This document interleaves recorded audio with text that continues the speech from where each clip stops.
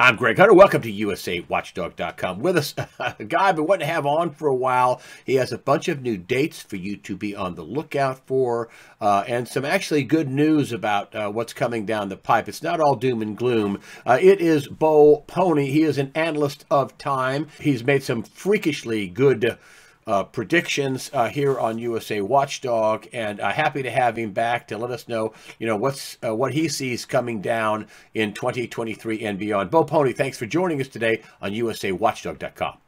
What's going on with Europe in this crazy war that's wrecking Europe, at least the finances of Europe, and maybe it'll wreck Europe with Ukraine? What's going on? What do you see coming overseas? What do you see coming?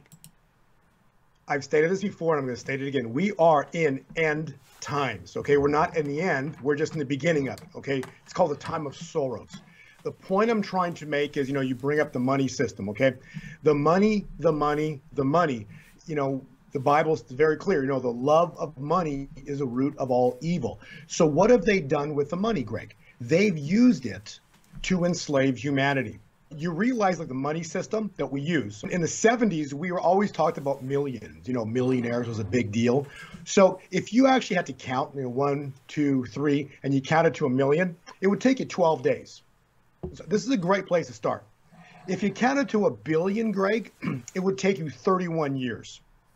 But we don't talk about millions or billions anymore, right? What do we talk about? Trillions. Do you realize if you had to count to 1,000,000,000, Greg, it would take you 31,000 years. The point I'm making is that the money system that we are living in, that we're used to, we're accustomed to, they've taken us off the gold standard with Nixon in 1971. And because we are now not on any type of a gold standard, we are on a fiat-based money system, not even the United States, the world. The entire world now, except actually for Russia, because they have now actually rubles attached to gold, and they're the ones that are in what's about to come. I believe they're the only ones that are going to weather the storm that's coming, that's on the very near horizon here. But all other world currencies now are paper-backed, they're fiat, attached nothing to gold, and as a result, they've been able to take this money system and print it and print it and print it, and what have they done with it, Greg? They've been slaving and they've been buying everybody. So the entire world we know today is captured. So that's why no one man can come in, like we can see a 45 come in and like, wow, let's drain the swamp. The problem is, the swamp's not only in Washington, it's a worldwide swamp. Everything's captured, and how do they do it? With the money. And so now the money system now been lent out to the world, and all governments and nations all are basing everything they do on a fraudulent money system. Well, what did you say, Greg, about fraud? How does it end? As a reporter for 5 TV stations and 2 networks, and did a lot of money crimes, a lot of frauds end quickly. Nobody comes out and blows a bugle and says, get ready now. No, boom, Bernie Madoff, right? Bernie Madoff came home one weekend was arrested and died in prison. So now you can compare that exact analogy you use, Greg, to no different that's written in the Bible, okay? Because things that have happened and are happening in the future, because God's a God of today, yesterday, and tomorrow. It's the same God, the God that's made the covenant with the founding fathers. He's the same God who's talking to the prophets right now. And he's the same God that was with Moses. He's the same God that was at the time of Noah. He's the same God at creation. So the point is, we are living in a world where we now battle not against flesh and blood, but principalities of darkness. Now, principalities are nothing more than governments working for Satan. Just call it as it is. They're governments that work, you can use the word evil, but let's actually be clear about that. They're working for the fallen one.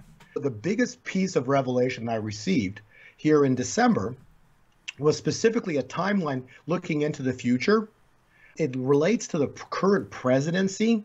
And so the current presidency, we'll talk about that, but that's about to come to an end.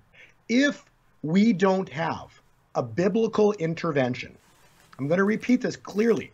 If we, the world, do not have a biblical intervention, I literally mean the hand of God coming down on earth, that happened as an example would be the Red Sea. Moses didn't part the Red Sea. God did, right? The point is, if we don't have something like that happen where the Red Sea parts by the hand of God and then closes on the evil ones of this world, if we don't have that, the next step would be no different than happened with Nazi Germany in the concentration camps. I want to have the viewers understand November was a very important time point, because what happened in November, gold bottomed with Bitcoin. So this is really important what happened. So November was the turn for all commodities. And so now that takes us into January. So we've talked about November being the turn, but now we've got to talk about January. So a week from now is 2 years of the jackal being in office. 2 days later is when Roe v. Wade became law on January 22nd. So there's your Jubilee. What does Leviticus say? Thou shalt consecrate the 50th year and proclaim liberty throughout the land and to all of its inhabitants. I do find it fascinating. What do you think is going to happen that day? Click the link below to listen to this 1-hour interview in its entirety. God bless.